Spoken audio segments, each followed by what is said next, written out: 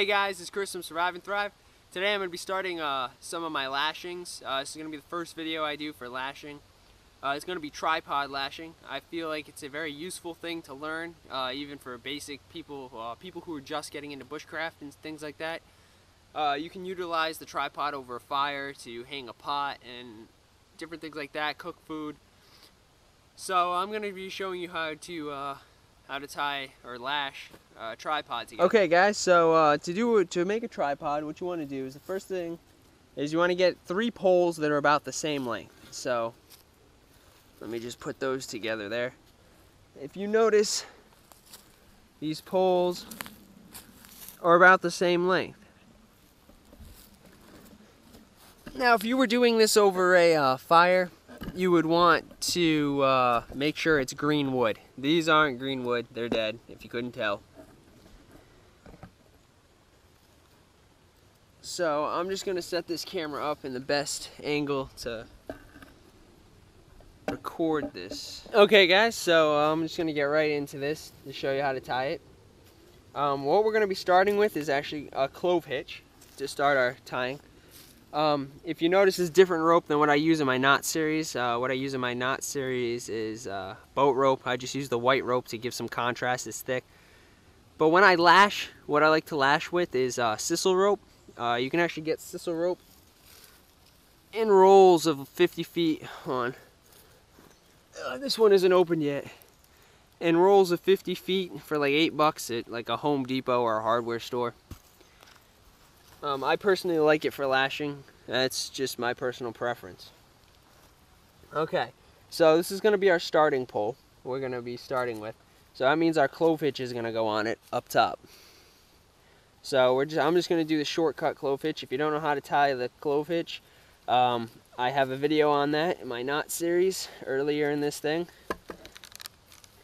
It's kind of a need to know for lashing.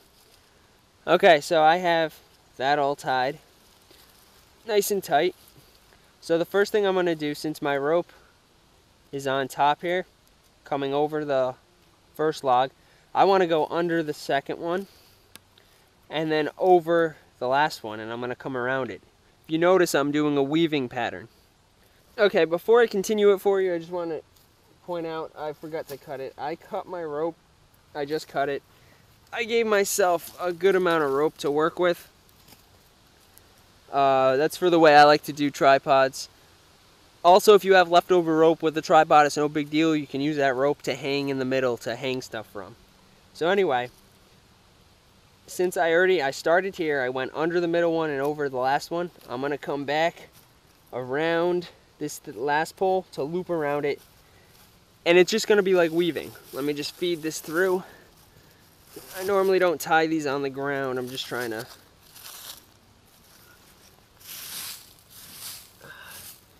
to show you guys. Okay. So we started here under this one, over this one, or around it, and back up through here. And we're just gonna weave through the rest.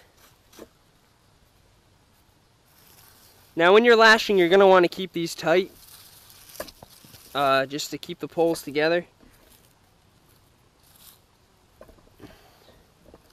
Now I'm going to do this, and if you notice, it's going to create an alternating pattern. I'll show you in a second. This isn't the tightest. I'm just trying to space it out so you can actually see what I'm doing, so it's not all clumped together on top of each other. Alright. So if you notice, we're starting to get that alternating pattern. You got 1 here, 2 on top. And I'm just going to do it. I usually make sure there's 3 on every one at least. 3 loops on each pole. Sometimes I do 6. It depends on what I'm using it for or my mood. For this video, I'm only going to be doing about 3 or 4 on each pole. So I'm just continuing the weave process through these logs.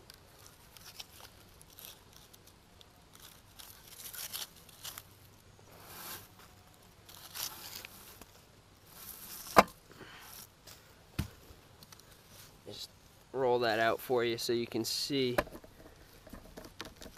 So right now I'm counting this as a loop, the starting thing here. I have 3 on my outsides and 2 on my insides for the way it's facing. So I'm just gonna go one more.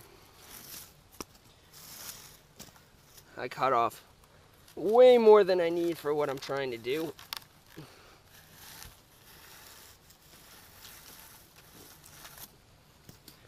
But I left this nice and loose. Normally you'd want it so they're almost pulling on, they're like literally on top of each other like this. You can space these out a little bit for the way I'm doing it.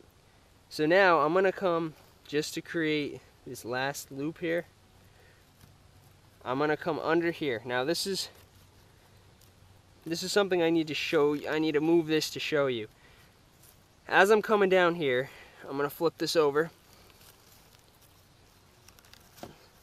This is the back side now, and I'm pulling my rope through. What I'm gonna do, now I'm gonna start frapping. And now that I'm done, I'm done with my loops. Those are all the loops I want. I'm gonna frap. So remembering this is the back of the thing now. I just fed it through after my last loop. And now, once I get it here, I'm gonna pull it over the top. So it comes like that. And now we're gonna go back to the front so you can see this. And I'm gonna clear my clove hitch. And I'm gonna pull down and go back through here again. So I'm gonna turn it over. So now we're coming through here again. Now once you do this, these fraps are the most important part of lashing. They actually tighten it. So I'm pulling as tight as I can.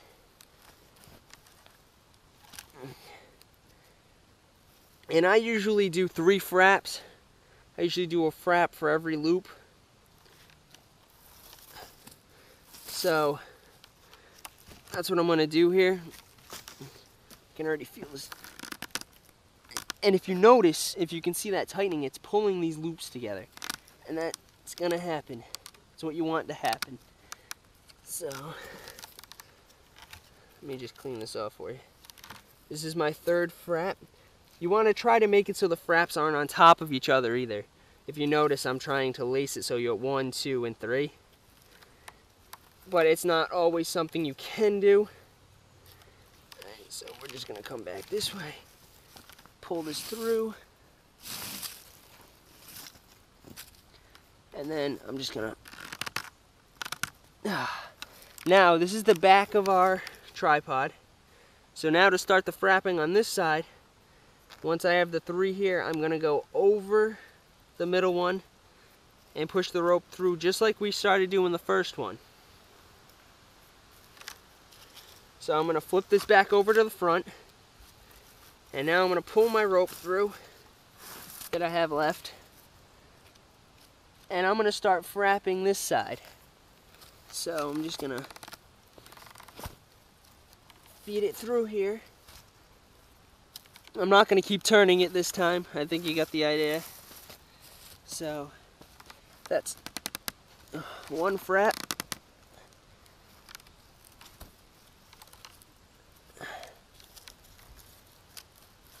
Nope. 2 frap.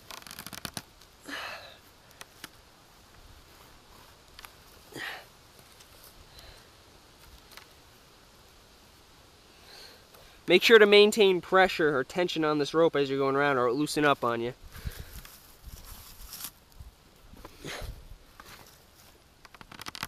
And that's 3 frap. Now if you notice, I finished on the bottom here. That's where you want to finish for this. Because I'm actually going to be finishing with a clove hitch with what I started.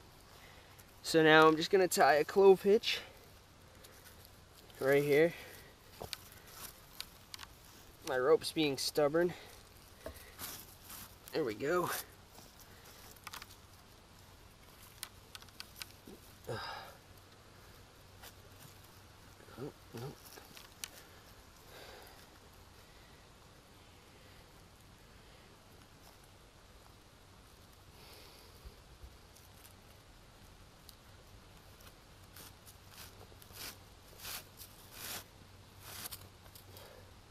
If you're not used to sisal rope, this stuff will burn your hands.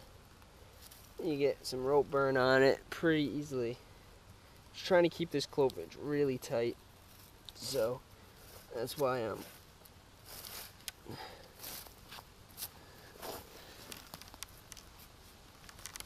Alright, so I'm just gonna. Now another cool thing about sisal rope, so this is my finished product. It's not the prettiest lashing I've ever done, but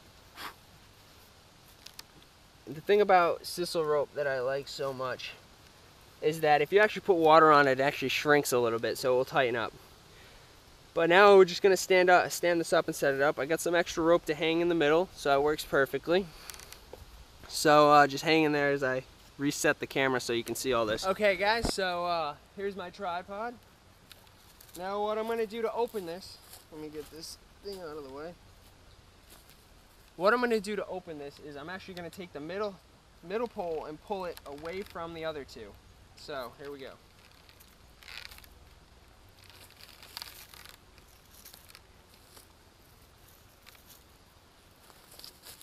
It's gonna be stiff, it should be stiff. This knot should be tight, so it should be stiff. Now,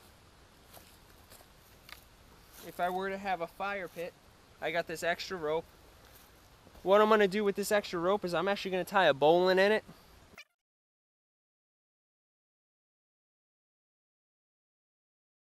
Now a good way to test your tripod, one way to test it to make sure it's good, it should be able to do this when you make a tripod for this purpose.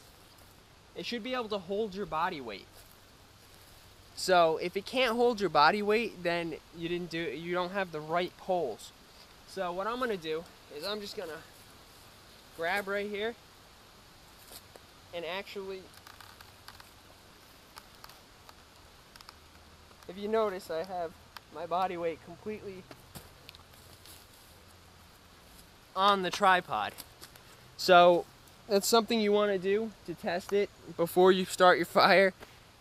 Just so if you're hanging anything on here, you know if it can support your body weight, it will support anything you put on it, really. I can put a pot hook in here and hang my pot. Also, if I want to pull something higher up off the fire or anything, I can just loop my rope around and it will get shorter if I want to put it back down, and so on. So there's a bunch of different things you can do like that. Okay guys, so today I showed you the tripod, how to lash it, how to make it, how to test it. Alright, so I think it's one of the most useful lashings you can learn. It should be the first lashing you learn. You can utilize it very easy. You don't have to use anything elaborate to build. This is the first lashing I learned to do, just because you have a station to cook over your fire and stuff like that. Just remember, as I said before, if you're going to use it for a fire, make sure this wood is green. The poles you use are green wood. You don't want to be using dead wood because these can actually burn. I'm using dead wood. I wouldn't use this over a fire. But yeah, that's your basic tripod. There's some things you can do with the tripod. If you make two of them, you can put a pole across the tops. I don't know if you can see the top in this video. Yeah, just about.